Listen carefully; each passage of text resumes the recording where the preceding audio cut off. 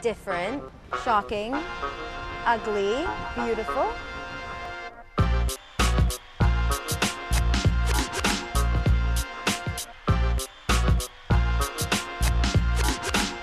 We're changing the way that beauty is seen, and whether it be people are looking certain ways, if that's what they like, then they're entitled to look that way. Beauty, regardless of how people are perceiving it right now, beauty norms, beauty standards, invariably it's all beautiful to someone out there in the world, so it should never be changed. I tint my eyebrows black. I don't have naturally black eyebrows. For me, it really just has to do with this is what I like.